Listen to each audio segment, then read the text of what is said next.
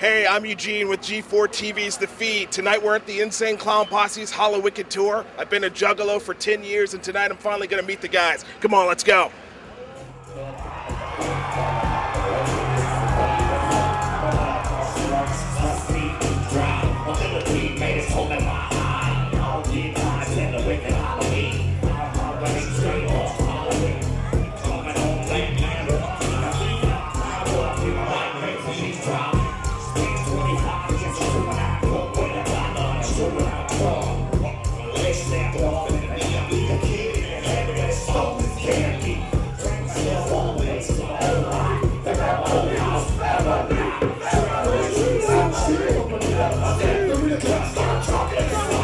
I see heat in the bed in the city by ass long. Yeah.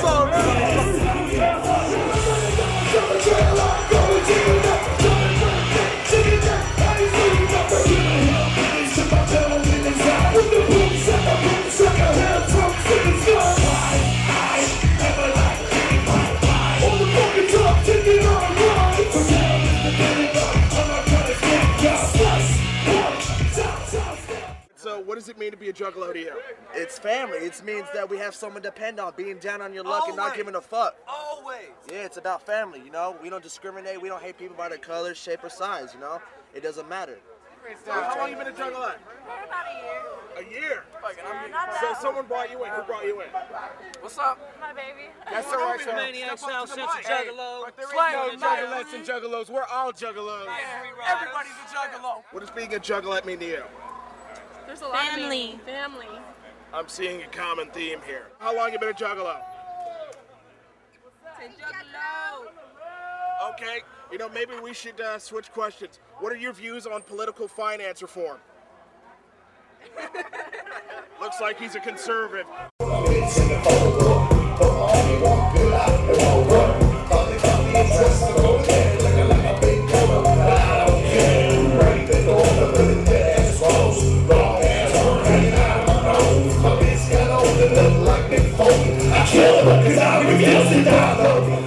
Can you explain what the Dark Carnival is, what it means to be a juggalo?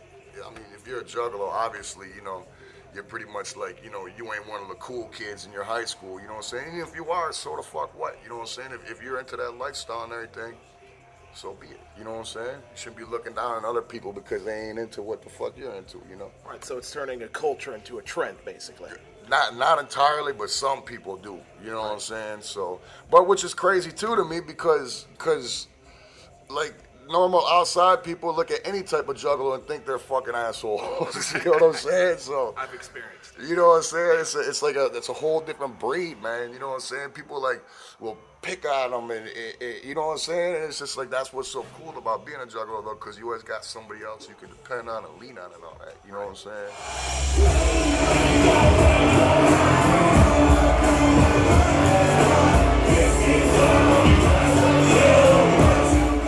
It's an annual thing we've been doing in Detroit since way back in the day, you know what I'm saying? So every year on Halloween, we do our annual Hollow Wicked clown show.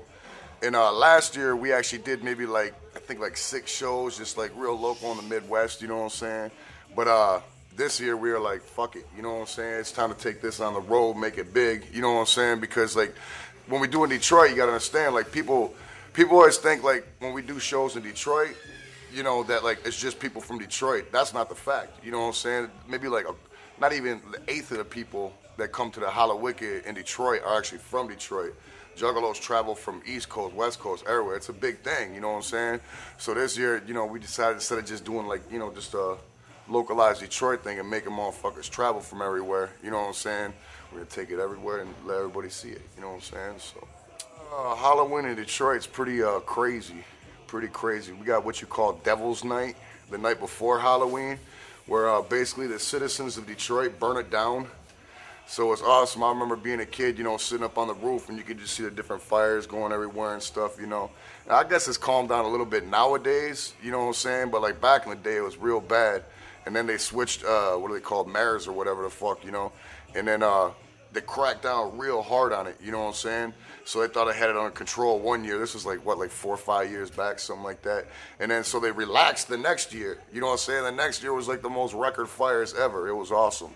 You know, if I had insurance problems with my building, I'd pay some little thugs a couple dollars to burn it down too. You know what I'm saying?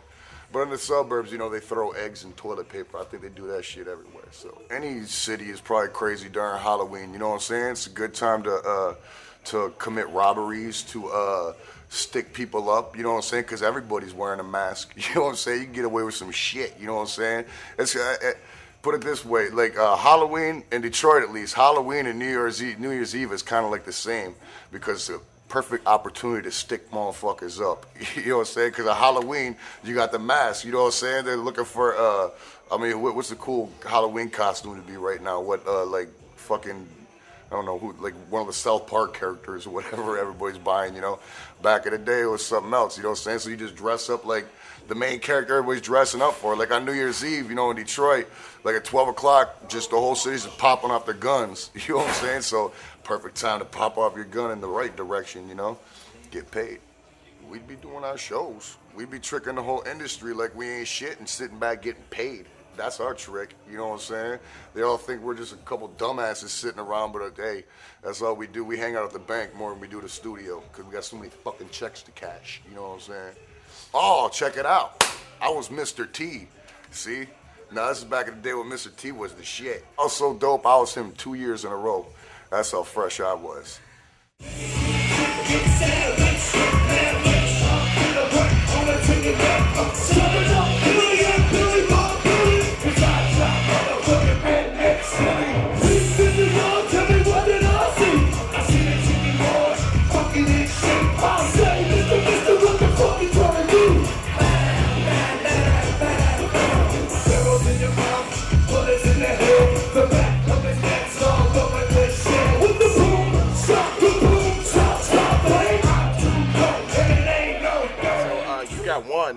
No, you got two albums coming out soon. The Wraith remixes and The Tempest. So can you tell me what's up with those?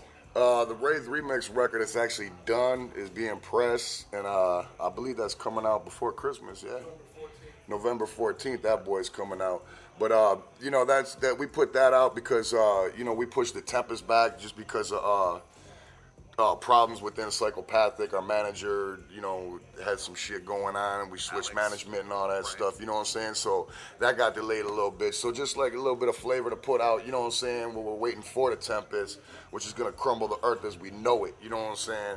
So we had just top-notch Juggalo producers, even some outside motherfuckers just remixing the whole record, putting their little flavor and taste on it, and that's going to be out. And so far, hey, I think it's the bomb, you know what I'm saying? I hope everybody else does. For all us West Coast Juggalos, any chance of a gathering? You know, I've traveled across. There are talks, my friend. There are talks, because we're having lots of trouble finding like campgrounds and stuff. We almost didn't have it this past year. You know what I'm saying? Because of troubles like with the cities letting us into their cities and shit, because they think it's just gonna be like mayhem and craziness, and it never is. You know what I'm saying? So yeah, we're seriously having talks about moving it more out west. It's all speculation right now. That's all I can say, but talks. That's what I'm saying. Cool. At this point, it's merely speculation. This is Eugene Morton for G4TV's The Feed saying much clown love. Peace, y'all. Good.